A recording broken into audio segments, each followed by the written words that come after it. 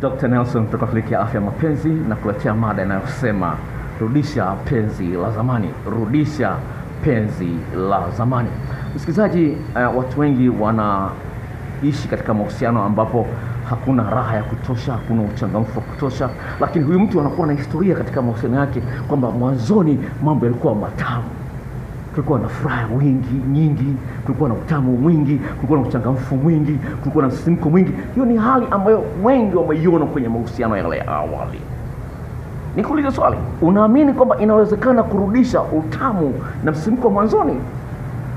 Hapa nakwambia kwamba inawezekana kurudisha msisimko na utamu uliokuwa nao mwanzoni mwa mahusiano yako ya mapenzi, na ninao ushuhuda wa dada mmoja nitakwambia baadaye kidogo.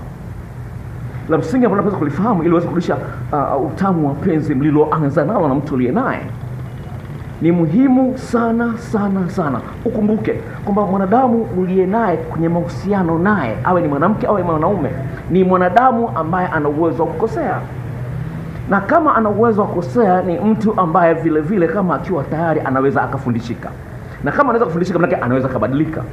Sasa kama kila mmoja anaweza akakosea, basi tukiwa tunaangalia sana makosa, tunajikuta kwamba tunaacha mazuri na mabaya yanaendelea kuongezeka.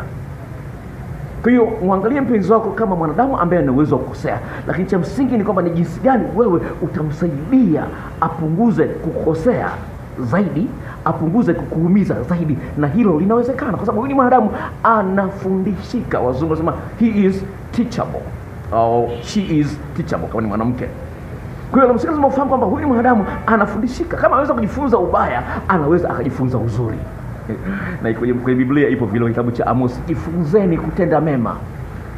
Jifunzeni kutenda mema. Nitaeleza kwenye video nyingine ambayo inakuja, nitakusomea ni kifungu gani kwenye kitabu cha Amos.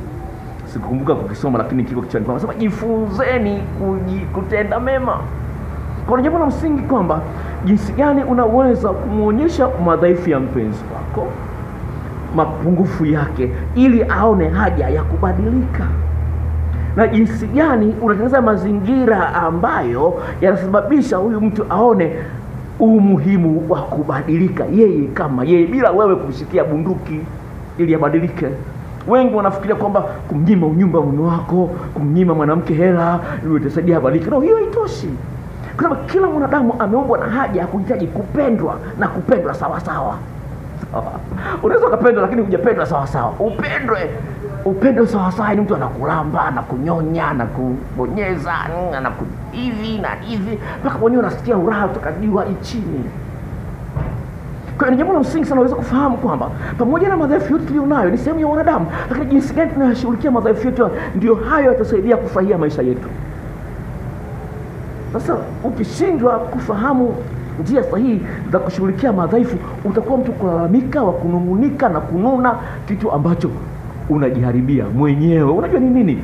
Unaweza kuendesha gari nzuri, ukaishi kwa nyumba nzuri, ukawa na mke mzuri, ukawa na mume mzuri, lakini kama huna raha ndani ya moyo wako, uwezo kujidanganya mwenyewe. Kama huna raha, utadanganya wengine kwa sababu unaendesha gari la bei mbaya. Utadanganya wengine kwa sababu una hela nyingi benki. Utadanganya wengine kwa sababu una nyumba nzuri. Utadanganya wengine, lakini kama huna raha, uwezo kujidanganya mwenyewe.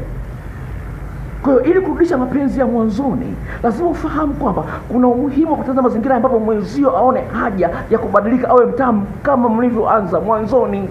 Nikusomea message ya dada mmoja. Mada imekuja kwangu kutokea na dada mwingine ambaye yuko Moshi, ambaye amesema kwamba mume wake ameanza kurudisha mapenzi ya zamani. Asema ilikuwa mume wake kwa kisafiri, mahusiano yalikuwa ya kijinga sana. Lakini sasa hivi, yani mahusiano ya kijinga ni hivi, anasimulia udada.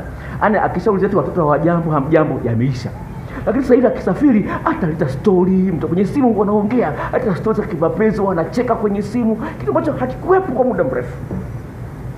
Asema lakini ni baada ya kupata video clips na majarida ambayo yamempa vitu vipya na tofauti. Sasa kusoma message ya dada mwingine ambaye ameonyesha utofauti, amepata utofauti baada ya kupata video zangu. Nianze na message zake hizi hapa. Sawa, nilikuwa na chat naye. Sawa, message zake unaweza kuona hapa. Sawa, hii message zake nimeanza kuchat naye muda mrefu kidogo. Sio leo, toka tarehe ngapi nimeanza kuchat naye? Mara ya kwanza nilikuwa tarehe 15 mwezi wa 3 ndio nimechat naye. Sawa? Leo amenitumia message tarehe 25. Kwa hiyo siku 10 ameanza kuona mabadiliko. Sawa, message yake ya kwanza sasa hivi. Hello Dr. Paul. Mimi naitwa Mary, nipo na miaka 34. Nimekuwa nafuatilia sana vipindi vyako YouTube. Kweli nimepata mafundisho mengi. Asante sana. Naomba unitumie clips jinsi ya kumwandaa mwanaume sawa sawa na kumpetipeti ili afurahi. Nampenda sana mume wangu. Akanitumia email address hapa, akanitumia na shilingi 10,000. Nikamtumia majarida, kuna message nyingine ambazo zinakuja ziko nyingi hapo kwa zata 15 mchachate mara nyingi sana. Sasa anasema hivi, leo kanitumia message anasema hivi, anatumia message leo ametumia saa 2:43 asubuhi. Sasa hivi, shikamoo dokta, asante sana kwa video. Sasa zimeanza kucheza baada ya kuhamisha kwenye kompyuta. Naona tatizo lilikuwa ni simu ina uwezo mdogo, naanza kufanyia kazi. Hii ilikuwa ni tarehe ngapi? Tarehe 8. Sawa? Aliweka kwenye simu yake ilikuwa na matatizo kwa sababu kusoma zile video. Ilikuwa ni tarehe 8. Ilikuwa ni tarehe 8 saa 4:30 asubuhi. Sasa message iliyonitumia leo tarehe ngapi? Okay, message iliyonitumia leo sasa hivi, Dr. Paul, heshima yako. Asante sana kwa video clips. Mume wangu kabadilika sana. Anataka kila siku. Wakati kabla ya mafunzo kutoka kwenye video clips zako na majarida, tulikuwa tunaweza kumaliza hata wiki 2 bila kucheza ngoma ya kubwa, lakini sasa hivi ananihitaji karibu kila siku. Na sio peke yake, hata mazungumzo yetu yameongezeka, msisimko sio yale ya kuboana. Asante sana. Mungu akubariki kwa kutuongezea maarifa ili tuokoe ndoa zetu. Nitaongezea juhudi katika kujifunza kutoka kwako. Mungu akupe maisha marefu. Sasa kuona ameanza kuona changes within 10 days toka tarehe 15 mpaka leo, ameanza kuona mabadiliko mazuri. Kwa hiyo upo uwezekano wa kurudishia utamu wa mwanzoni iwapo unajua wapi pa kushika. Unajua ni nini? Unaposhindwa kumfanya mpenzi wako ajisikie kwamba anapendwa, ajisikie kwamba ni wa thamani, unamfukuza katika maisha yako bila kujua. Kwa sababu mioyo yetu na akili zetu zimeumbwa kuvutwa na mtu ambaye anakupenda. Sasa unaweza kumfanya mpenzi wako asijisikie kwamba anapendwa na wewe kwa jinsi unavyoongea naye, kwa jinsi unavyofanya naye mapenzi, kwa jinsi unavyomhudumia katika maeneo mbalimbali na mambo mengine katika mwendo wako kwa ujumla, uvaaji wako kwa mfano, usafi wako na vitu vingine kama hivyo. Kwa hiyo lazima uangalie kwamba vitu gani ambavyo vinamfanya mwanaume ajisikie anapendwa. Kwa sehemu kubwa mwanaume kwenye tendo la ndoa tunapenda sana. Sawa? Sasa unapoona mwanaume amemwacha mwanamke wiki 2 nzima hajamgusa, maana yake ameshamchoka, amemuona anaboa. Lakini mwanamke yule kaleta kitu kipya chenye utamu zaidi, mwanaume anarudisha penzi la mwanzoni. Alikuwa amezoea anampigia simu, watoto wameamkaje, wamelaje, imeisha. Lakini siku hizi anaita na stories za kuchekesha na nini. Kwa hiyo ule utamu unaotengeneza kipindi cha tendo la ndoa umebadilisha mtazamo wake. Anakuona ni mwanamke tofauti, anakuona ni mwanaume tofauti. Sasa watu wengi wamekuwa watu mabingwa katika kulaumu na kulalamika bila kufanya jitihada. Kwa hiyo usiangalie mabaya alionayo mpenzi wako, angalia ni jinsi gani ya kumsaidia mpenzi wako apunguze mabaya.